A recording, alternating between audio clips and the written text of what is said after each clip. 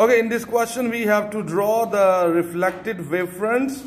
So first of all we will draw the direction line, and the direction line should be making 90-degree angle with the wavefronts.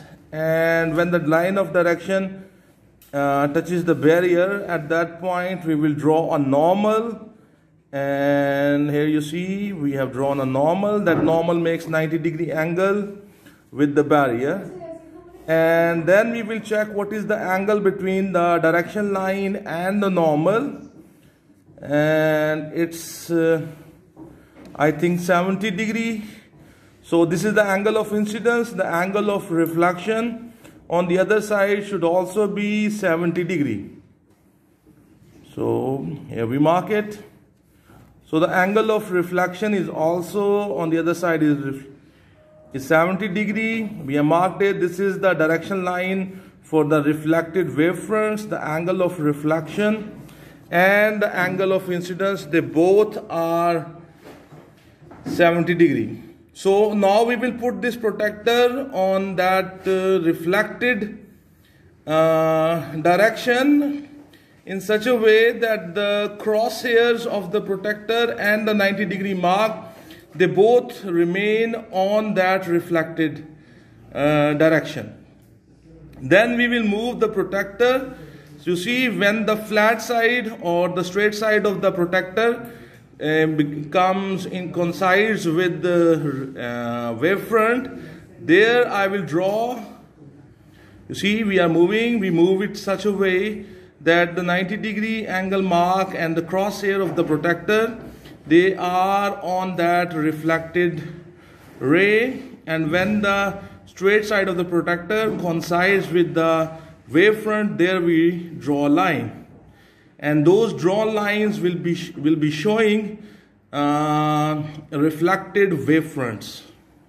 So it is enough. There are 3 wavefronts we have drawn. And this is how we draw the reflected wavefronts. We hope that you have understood this. So thank you very much. Have a good day. God bless you. Okay, in this question, the water waves are approaching in an area where the water is shallow. And we know that when the water waves will enter in shallow waters, the wavelength will decrease. Their wavelength will decrease, and their speed will decrease, their frequency will remain unchanged.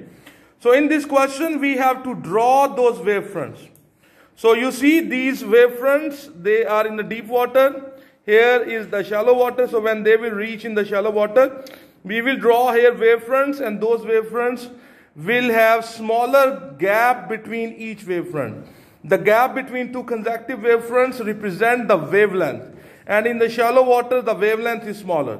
So we will draw. Let's draw. And you can see my student has already marked points because he wants to work very accurately. So she has uniformly she has marked the points on that worksheet on equal spacing. The space between consecutive wavefronts should become, you see, they should be on the full diagram, okay? So you can see, yeah. So you can see that in the shallow water we have drawn the wavefronts because the boundary between the shallow water and the deep water is parallel to the wavefronts. That's why the direction of the wavefronts has not changed. And you can see that we have drawn 4 wavefronts here. The distance between consecutive wavefronts is smaller. So you can complete it till this point. So I hope you will be able to do this. So thank you very much, Ji. Have a good day. God bless you.